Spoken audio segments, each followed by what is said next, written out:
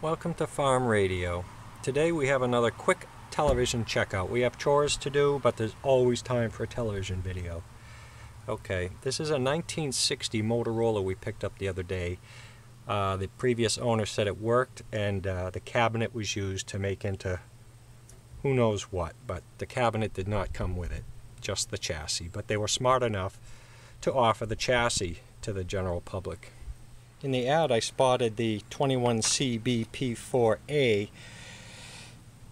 which if you search my channel, even for my own insight, I actually had one mailed to me and I went on a trip to fetch one. So that's what caught my eye initially. Oh, this is nice. Nice. I'll show you what I've discovered so far. That's what the set looks like.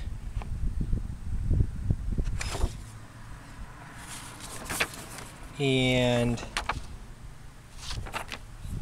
I noticed another site of damage here. They had the tuner was just hanging, but Motorola has made these service slots available to hang the tuner on the side like it is. So I put it in service position. I've noticed from it being handled that this is broken and this wire is, oh, now we have two wires broken. That's a good thing I found out where the one wire went before this wire broke off. I'll explain. Alright, we'll see if I can explain where I've gotten this far. The vertical hold pot, I determined that's the vertical hold. It has to be the vertical hold, of course. 2 meg pot here. On the SAMs it just shows tone, vertical hold, brightness, push on off, volume and contrast. So I know it's not tone. So I can see with the capacitor there, that's most likely the tone at the bottom here. So it's not the tone. It's either vertical hold or brightness. I measured this pot here comes in like 500K, and this one, even though there was the phenolics broken, I was able to read about 2 meg, and that does correspond with 2 meg on the vertical hold right here, and the 1 meg resistor here, and it corresponds with the pin out on here. The black wire was broken. I proved through, without the schematic, through magnification, that that's where the black wire came from, and I verified that because the black wire is ground and goes to pin 11, and you can see pin 11 there. Pin 1 is yellow. Pin 1 yellow goes to the center of the vertical hold pot. Pin 1 as referenced right there. So yellow, ground, the 1 meg. I've just jumped another 1 meg in series with it because this is like a 500K pot. I just want something. And I've replaced the fuse, and I got rid of this mess on the speaker and just tacked the wires on the speaker, got rid of the splices that weren't covered. And I got the high voltage probe and the my kilowatt, because it has no backing on it. That's the way I got it. Anyway, I'll do the variac mode here. I don't know what's on and off. I suppose I could check with the meter real quick to see where we're at. So this silly meter, this silly meter goes, you have to switch the probes around. I'm on continuity here, so okay. Let's see what we got here. Okay, let's see, make sure we're off here. Let's see if our switch is on. This is awful hard to do one-handed. So we can attach the probe. Oh, these classic, these are Simpson leads, I believe. Okay, so we'll just screw him on there. We'll clip him there. And we'll know whether our power switch is good and whether or not it's on or off. Right now it is off. Give it a click. And are we on? Yes, we are on. Alright, so we are on. We'll watch our kilowatt here, and yeah, we'll do the variac. What the heck? We're on. Let's go up to about 60. The kilowatt doesn't come alive until about 90. Just see if we get any tube glowage here. We're on. Oh, and now let me throw the switch here. One more switch. The underneath of the chassis looks fine. Bring it up, watch that fuse. Alright, we're about 65 volts here. I like this working outside, but in this climate where I'm from, it's either windy or snowing or raining or cloudy or hurricane or who knows what. It's just probably a handful of nice days throughout the whole year, and the rest of 9 months is like agony if you're not a skier. I don't see anything happening here. Oh, I hear the little Motorola. This is their feature here. This holds the B plus off until the tube's light. I don't know if that clicked or not. It holds the B plus off the filaments, off the tubes, until the filaments warm up. Alright, I'm going up to about 100 here, and our kilowatt is coming alive. 112 volts, watts. I have 103, 109 watts. Some tube glowage here, come on. Damn wind. You never have a nice day. It's always windy. My goodness. I do see tube glowage. Okay. Fuse is still good. Let's turn up the volume here. No crackle, crackle. About 100 volts there.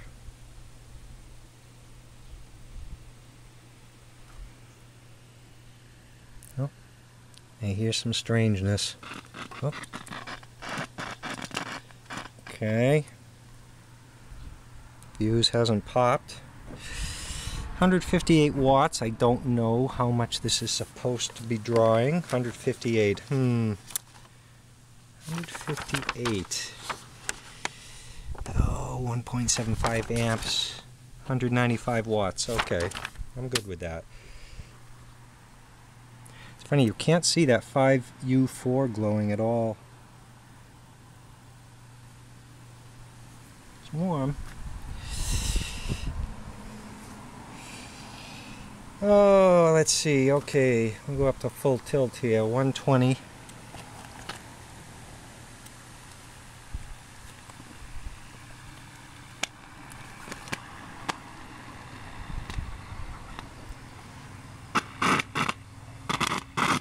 Just moving the tuner.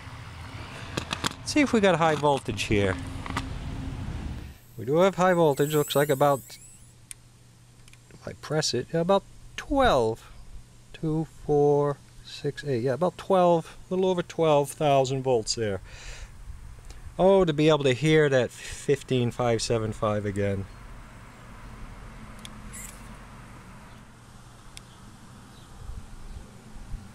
I'm not liking that tube. It doesn't even look like it's lighting up, which would be a terrible shame. This is loose.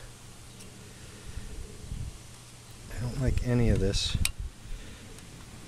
I did not test this CRT, and I do not see any picture bulb.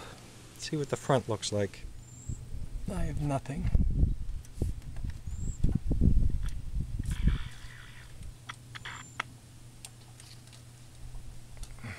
I have nothing. Of course, the sun is out now. This socket is loose on here. Don't see any filament. That filament is... Hold on. DC volts, no good. We had it on DC. Okay, AC volts. We got 5 volts. The CRT is getting its power. That's pin 1 and 12. Next, let's check the continuity of 1 and 12.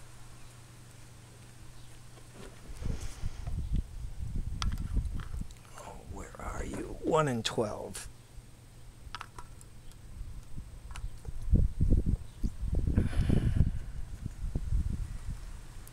I don't like this loose socket. Yeah, it's open. Oh, I hope it's just the pins. The one thing we wanted, we don't have. And these are a pain in the neck to get those socket pins back. Oh my goodness, not again. I'll move that around and see if I can touch this, make contact. I'll get the CRT checker out, but I was able to push this, and I did get a quick reading here. I don't want to keep doing this because this socket is loose. Push up against it. I wiggle a little bit. I did get a reading. Oh, sure, now it's not. There you go. Well, see, now it's not going to do it. Come on.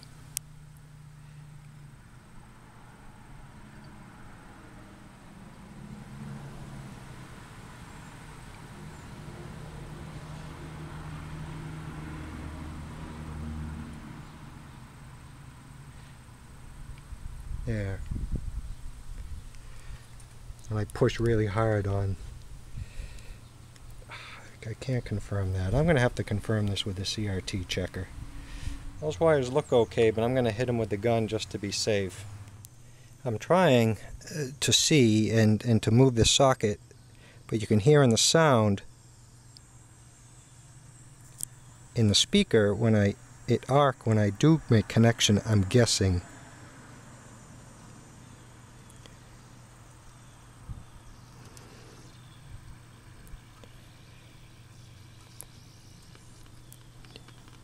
When I wiggle the socket, I hear static.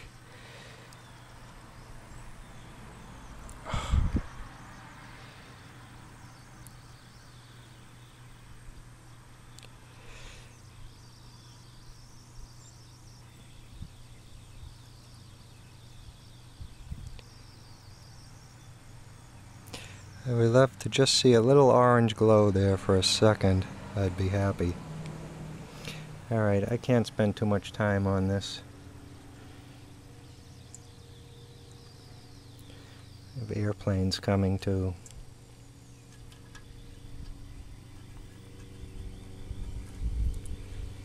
Oh, that's a shame. They necked it, sort of.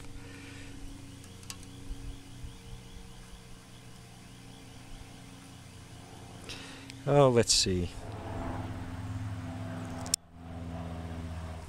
Okay, the B&K supports the theory. This is dead. This is dead. I can see if the meter dips down.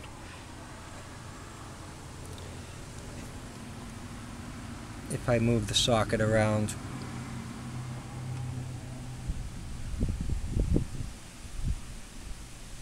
Yeah, nothing.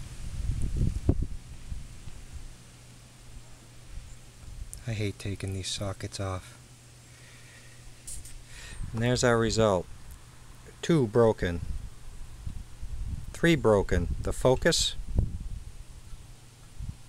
and the 2 heater pins.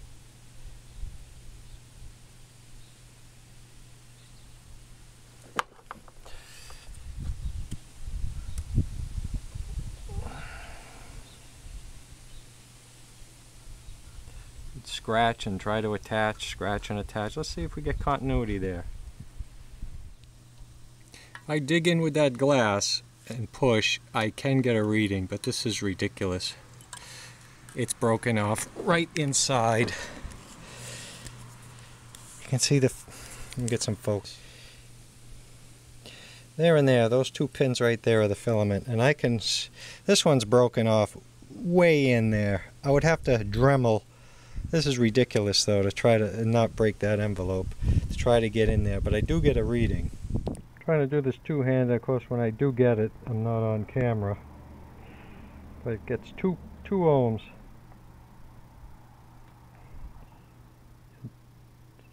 You'll just have to take my word for it there. Oh, come on. Well, anyway. That's it for this thing for now. I'm not going to play with this any longer, so there you have it. The chassis is running, has high voltage, the tube we wanted is broken, and that's the end of the video. Thanks for watching.